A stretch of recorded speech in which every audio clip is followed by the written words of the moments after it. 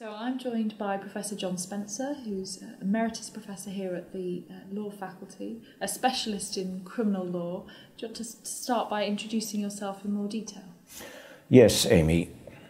For many years I taught criminal law and criminal procedure, and I'm still involved in them to some extent.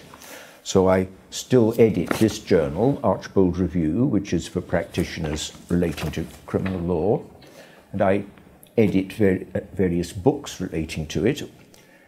I, for many years, used to lecture to judges in what used to be the Judicial Studies Board and is now called the Judicial College.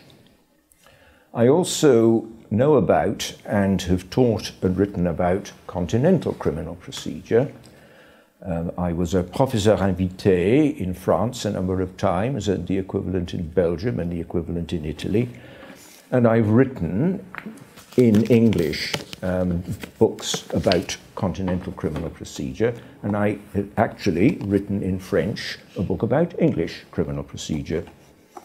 And I've also been involved at various levels in EU criminal law over the years, in particular as a result of being part of the team involved in producing this study, the Corpus Juris study, which was published in 1997, putting forward the idea of a European public prosecutor to bring proceedings in the member states for frauds on the EU budget, the difficulty being that national prosecutors often give them rather a low priority compared with national crimes. And that leads on to the first thing I'd like to say about European criminal law, which is something that it isn't.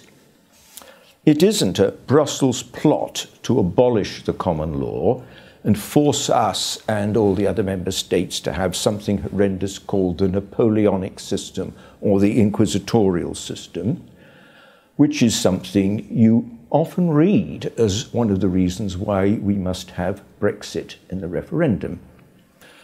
You saw in the Daily Express on the 10th of May, exclusive Brussels plot to impose Euro law after referendum, a threat to our freedom, etc. Plans to create a centralised EU prosecutor will fatally undermine our legal system and kill off principles of trial by jury and innocent until proven guilty. Total nonsense. This is all as a result of a completely distorted account of the Corpus Juris project, which was a proposal to introduce a European public prosecutor. And in the original proposal, we did suggest that the European public prosecutor should have to follow certain rules. And far from saying that people would be presumed guilty, in Article 31 of the project, we said, burden of proof, any person accused of one of the offences set out above is presumed innocent until his guilt has been established legally by a final judgment. So this story about the Brussels plot is on a par with the story about the northeast floods on Boxing Day being caused by the EU, and the EU having a plan to stop the Queen having corgi dogs, and the EU having a plan to stop us having double-decker buses in London, and all those similar Euro myths. So what is European criminal law then? It consists of 5 bits, rather disparate at the moment. There's a body of law regulating institutions which have been set up, like Europol and Eurojust, and on the way a European public prosecutor, if that should ever happen. The aim of these things is to try to coordinate efforts at dealing with crime across borders. Then, with a similar aim, there are a body of instruments to encourage police cooperation. For example, an EU instrument providing a legal basis for setting up joint investigation teams into crimes with cross-border elements to them. And then there's a body of instruments to do with mutual recognition. That's to say, providing for the more or less automatic recognition and enforcement of judgments and orders from courts in other member states. Head of the list being the European arrest warrant, which everybody's heard of. Then there are measures trying to harmonise criminal law by trying to ensure a common approach to certain forms of misbehaviour, particularly ones which cause problems across borders, like terrorism, drug smuggling, money laundering, child pornography. These instruments require the member states all to have criminal laws punishing these things and to have maximum sentences which are of at least a certain degree of severity.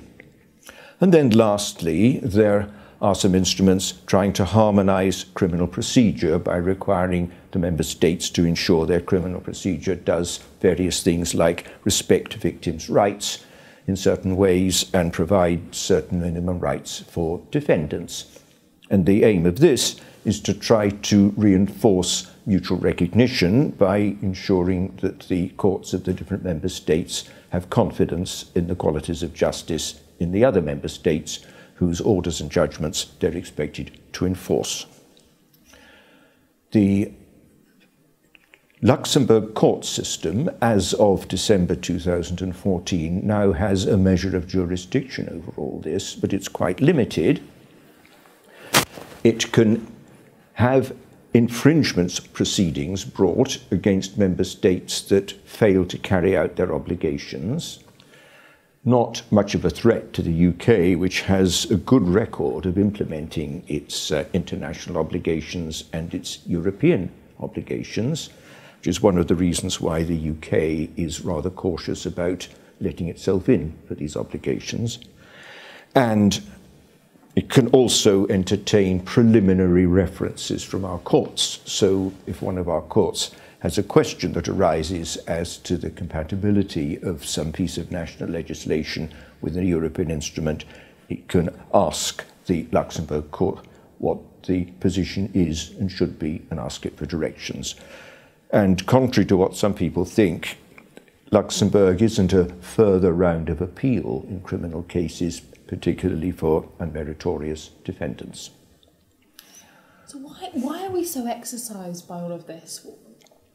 I think we're exercised by it because a lot of people have got completely hold of the wrong end of the stick about what EU criminal law is about. As I've explained it, most of it is about trying to ensure that the justice systems of the member states, the different justice systems of the different member states, work to some degree step in step to deal with crimes and problems which operate across borders. And there's absolutely no question of there being a kind of Brussels plot to enforce the UK to give up the common law, as is internalised by UKIP and by quite a large section of the Conservative Party as well. And what might happen to all of this? So if we think that this body of rules is quite important, what might be the consequence of the referendum on that area of regulation?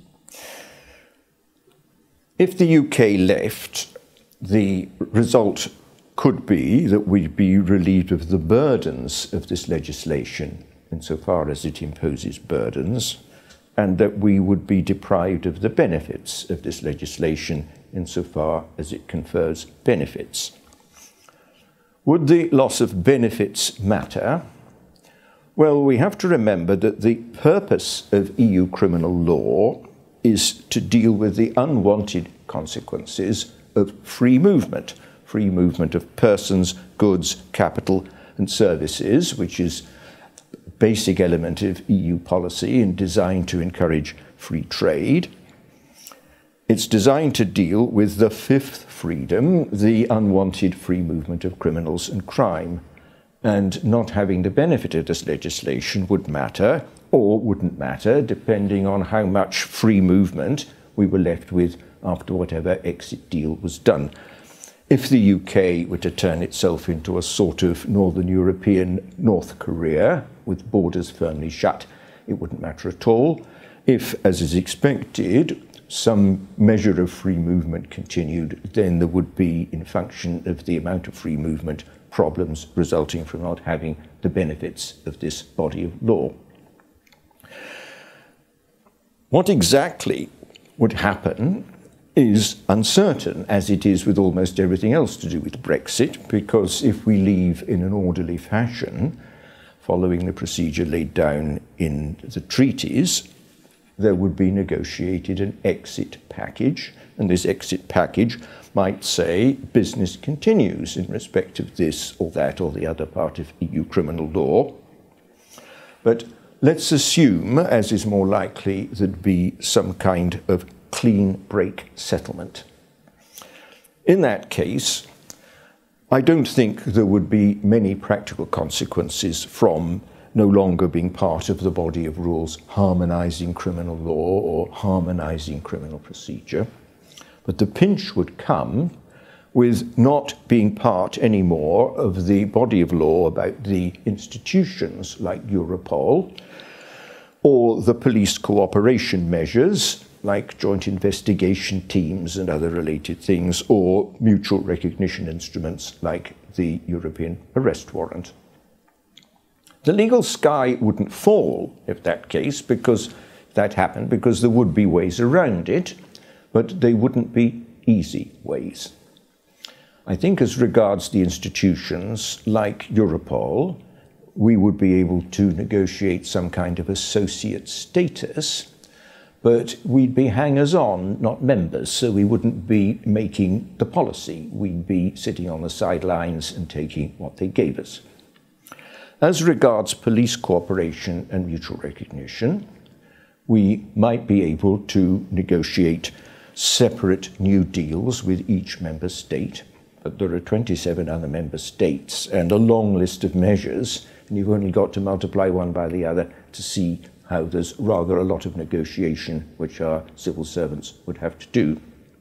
Or we might be able to make, in some cases, a treaty with the EU directly, or, as is often said, we might be able to fall back on some of the pre-existing international agreements by which we used to manage this sort of thing before the EU criminal law came along to try to do things better and quicker. Much talk is about the European Convention on Extradition, which is what we used to use as the basis for extradition between the other member states before there was the European arrest warrant, and which we still use and they still use when dealing with extradition with countries that aren't members of the European Union, though are members of, obviously part of Europe. And it's true that we could resurrect the European Convention on Extradition as the basis of dealing with the other member states if the UK left the EU and we weren't part of the European arrest warrant anymore. But we would resurrect the problems that we used to have with it. One of them is that the European Convention on Extradition allows contracting states to contract on the basis that they won't surrender their own nationals. That's never been the position of the UK. We've always been quite happy to hand over our own nationals by extradition, but it was the position taken by France, Germany, and some other quite big and populous countries. And in the days when that existed and we had to use the convention, if somebody from one of those countries came here and committed a crime and went back home again, we couldn't get him, and the only way that he could be brought to justice was by arranging for him to be tried in that country, which meant shipping the evidence and the witnesses out there, and the consequence sometimes was that justice failed, and we would have the same problems resurrected as well as the instrument resurrected as well. So we'd manage somehow, I think, but though the sky wouldn't fall, we would certainly have difficulties which we don't have at the moment. Perfect. Thank you.